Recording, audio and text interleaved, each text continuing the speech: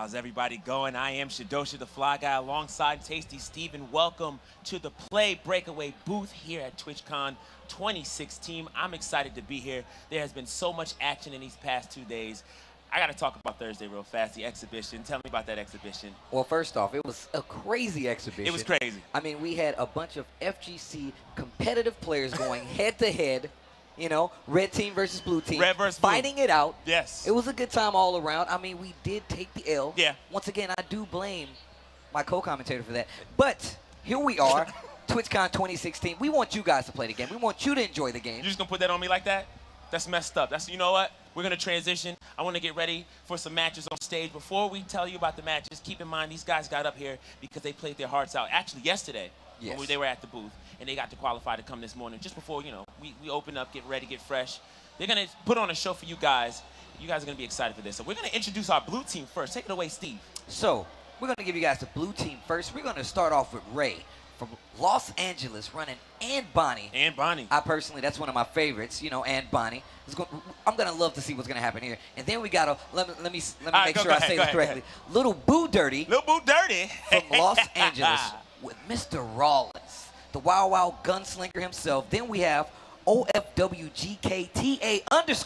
Joel from Las Vegas. Gotta hit that running underscore. Thorgrim. Of course, you can't leave that out. And then we have Clearsight also rocking from Las Vegas, and he's going to run Spartacus. And of course, giving them the directions from the ones and twos, we have Berserker Mike as that coach. Look at him, so proud of himself, so full of himself, especially to be so early. So who do we have on the red team? All right, so for the red team, we have, hopefully I say this right, Curb Tika from Las Vegas representing that Rollins, all right. Up next is going to be Pro Q from Miami, Florida. That's far. That's a far trip. Yeah, representing that Black Knight. You know what? I'm red team Black Knight. I got to clap for that one. I'm rooting for that one right there. After that, we have Lil Fabs coming out of LA representing with Spartacus. And then for player 4, we have, our only healer in the game. It's going to be Scraps from LA holding it down. I want to see what that Alona can do. I'm excited for this one. And our red coach is going to be GL Tovar. So, if you guys are aware, there's been a lot of great character introduction here, a nice variety, and this game is all about team composition. I'm liking the fact that a lot of the teams now are starting to make sure they get that proper support with Alona on the backup now, and I feel like that's one of the smartest things you can do, especially considering everybody, when you initially pick up the game, you want to get acquainted with the game well enough. The first thing you do, you go and you pick the brawler. You pick the guy that you say, hey, I'm going to beat people up. But the minute you ascend that mind, that thought, you want that support. You want that backup. Absolutely. And I feel like that's what's going to make and break these games. Now, with that said, I'm very curious, though, as to how the blue team is going to approach this matchup, because they opted not to have a healer. There's no Alona there. Instead, they have 2 shooters. We have Rollins and we have Ann Bonnie. And then, of course, we have Spartacus and Thorgrim for the tank. Now, we've seen Thorgrim, you know, with the armor, although a tank has a lot of rushdown capabilities. We've seen them dash in, get the scores, you know, be annoying and a nuisance, pick on people a lot. Anything can happen here. So I'm excited to see what goes on as we load up our first game of the day. It's going to be on El Dorado, and I'm excited. So, Steve, real fast, tell these people how they can score at home. 3 ways to win this game, score points. It's first to 3. So one way is to get the relic in the relay. You get that done by moving that relic across the field, you get a point. Also, if you get a team wipe, if you're lucky enough to eliminate the entire team We've seen a lot of those yesterday, the disintegration, you also get a point. And let's just say it gets down to the nitty-gritty. That relic is going to be on one side of the stage, and whoever has it further in the enemy territory, they also get a point. And that's how you close out games. And like we said before, it is the first to 3. And let's get started. So if both teams have the option to start off buying items, let's see what they opt to buy right now. All right, we didn't see any buys on the blue side, but we did see a lot of damage buys. Nice. Black Knight going for the armor buy, and he's going to rush right in with that. I love it. Wow, really smart. That's what we were talking about. If you can get in there initially and start pushing that relic, really smart, opting to just throw it. And look at the Black Knight on the red team. Oh, man. Just having fun. But he's got to put that. I see what he's trying to do, but unfortunately, you cannot build the bull right next to the relay. It does not work that way. No, Sorry it definitely about that. doesn't. And that's one of the things. See, people see this big, bulky character, and they're like, oh, I'm not worried about him. He's not going to hit me. And he's like, well, I still have legs. I can just move the relic into the other play zone and still get those points. Absolutely. It's not just about kills here. So, you know, one relay, one push, that's a big deal. So, hopefully we can see some composition come out of the blue team. That's going to be a lot of gold netted for the red team. Exactly. Because they got that initial score, and they got a couple of hits and, you know, assists there, here and there. So we are going to see Rollins on the red team. He's going to buy damage buildables. I mean, buildable damage, excuse me. And let's see how they push for this second round. Nice buildables here coming from the red side. Nice push right here in the middle to make sure we got a nice, clear obstacle course going on. Wow, very aggressive. Right in the middle field, too. That's going to give him a lot of momentum to just press on and move forward. And there's that Black Knight opting to toss up the relic just to do damage and activates that ult to pull in all the enemies. He's going to do a lot of damage right now. Oh, my goodness. Spartacus is cleared out. Thorgrim, low on health, pushing back. Black Knight just rushing, just being a nuisance. Once again, we're going to see the Black Knight score. Nice push right there. Blue team Rollins, make sure that Black Knight doesn't just cruise into that relay again. Yeah. And there's a fight going on inside blue team's base right now.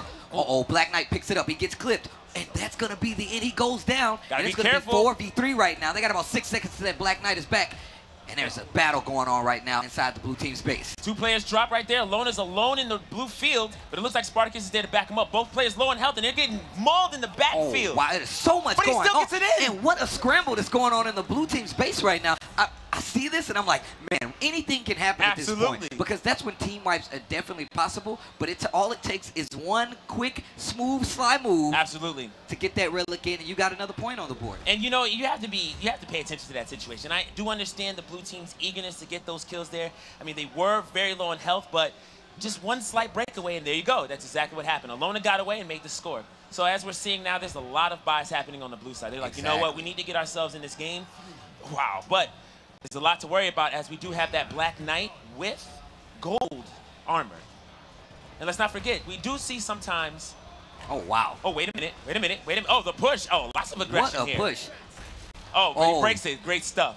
And that's what happens. If someone shoots your buildable as soon as you build it or hits you, it's instantly going to dissipate whatever buildable you were trying to make. Great eyes from Thorgrim avoiding that jail there. You saw that? He jumps over, makes the move. Oh, we have a fight here in the midfield. This is so hectic right now. And of course, those ramps gives you a little boost like you're driving a car. Yes. A nice little boost, shoots you across the stage, and sometimes can be used for good or evil. Because sometimes they'll set those ramps up to go right off the stage. But really smart here to set it up in the middle just to push that relic a little further. And if you see right now, you see that blue team's Rollins trying to. Oh my goodness! Did you see that? Just destroy them, and that's what I was talking about before. We have a team wipe. Look at him into nothingness. Now, I have to say, at some point I was expecting this to happen because the confidence and the hungriness of Red Team, that was their weak spot. And although it did net them 2 scores so far, they didn't know exactly when to retreat, and they almost lost the game in the second round. Exactly. They got clipped, they got destroyed, and that is what a team wipe looks like. Hopefully they can kind of dial it back a bit here and play a little bit more defense and know when to retreat. And if you notice, that blue team's Thorgrim actually got death reduction. So yes. He's thinking of the long-term game right now. And look at these buildables right now. Oh my goodness. It's kind of like Ninja Warrior going on right here. There's a lot happening. Did you see Ambani from the blue team get dropped? That was just a habit of an overextension. You got to be careful. Make sure you're moving with your team. That way you can cover. And on top of that, you have to be careful because in these arenas, you can fall off the side. Oh, yes. And some characters have the option of forcing you off the side as well. Oh, yes. Oh, yes. Oh, yes. Meanwhile, we do have a Thorgrim and a Black Knight. Uh-oh, and there's that ult. Wow, and it doesn't mean anything. Blue team's Rollins uses his ult, that barrage. Yes. Knocking out that Black Knight, and he has about 3 seconds until he comes back.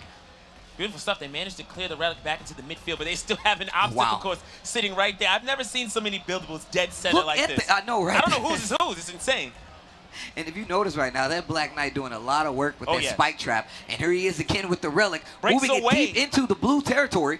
Thorgrim comes immediately for the push. Does manage to get the relic out, and then we do see Spartacus getting cleaned up from the red team. And nice barrage there by that Rollins, and definitely just takes out that blue team. And you're in jail. No pass, go, no collect $200. Great pass, and you know what? This is going to actually hurt Rollins here. He does get cleared out there, but he gets tossed. And Black Knight. And in the volley, that's what happens. You really have to be careful, and we have a clear victor with that one. And we saw the evolution of those matches go back and forth each time, which you really can't expect anything less, especially when it comes to damage and getting those points. I have to give props to Pro Q there. That was excellent work from the Black Knight. I don't know if he saw me play, but he definitely represented that red team Black Knight very well. So shout outs to him. And you guys at home, if you're checking out the action yourself, I have to say, please check out Stream Plus. You have the opportunity to vote.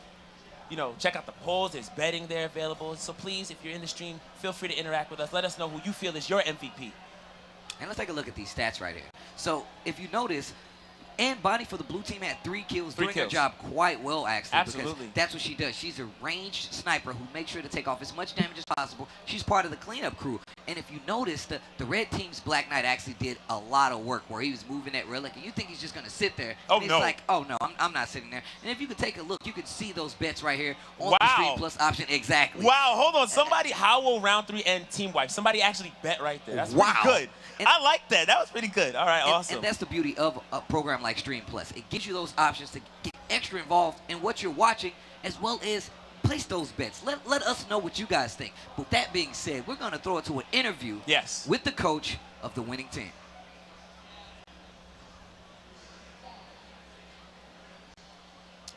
Are we not ready? No interview? Okay, so I've been told there is no interview. There's no interview. Oh, yeah, they all got ready to go. Okay, awesome. But regardless, make sure you guys are aware. We do have that Stream Plus program up and running. Please participate. We're having fun with those, so please participate.